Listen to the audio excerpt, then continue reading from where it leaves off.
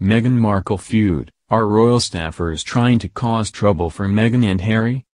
Meghan Markle and Prince Harry broke up the Fab Four gang when they announced in June that they were severing ties with the Royal Foundation charity and launching their own separate foundation. But how are the couple now causing upset with their plans?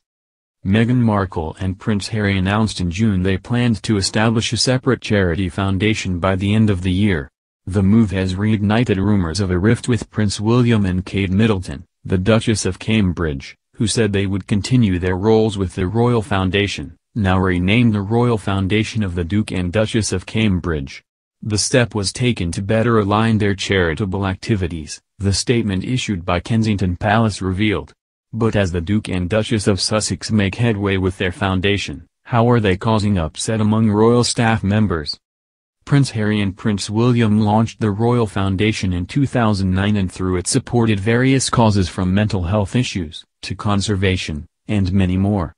In February 2018, the Cambridges and the Sussexes hosted their first inaugural Royal Foundation Forum in London, which saw Meghan join Harry and the Duke and Duchess of Cambridge on stage for the first time. However, during the forum signs of tensions between the four were revealed. When asked by host Tina Daly during the session if they ever had disagreements, William replied, "Oh yes." Prince Harry added, "It's really good we've got four different personalities and we've all got that same passion to want to make a difference. Those different opinions work really well." But then in March this year, Buckingham Palace announced the royal couples would be splitting households. The Duke and Duchess of Sussex have taken the next steps in establishing their royal foundation by choosing a name for their joint organization and finding offices. The royal pair has named their organization, Sussex Royal, the foundation of the Duke and Duchess of Sussex. The official registration was made at Company's House on July 1, a day which honored Princess Diana as it would have been the beloved prince's 58th birthday.